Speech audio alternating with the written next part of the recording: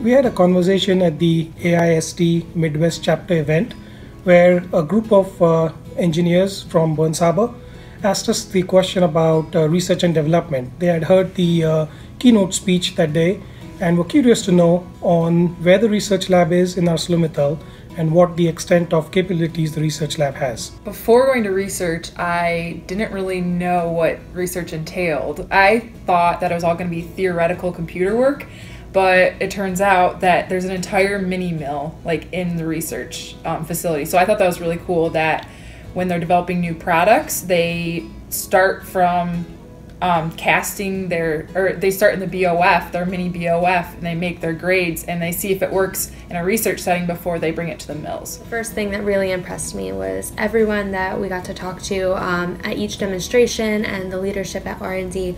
Everyone was so enthusiastic to spread their knowledge and answer any and all questions that our group had regarding any process or even just general questions about safety. They indulged every single question, were so helpful and so knowledgeable, and it was really inspiring for us to see that everyone really cares and wants us to get involved with what they do at their facility. I believe this trip was important for the group engineers because first of all, it exposes them to the different technologies and the products that are available through research. It also gives them an idea of what capabilities research has to help them solve the mill issues.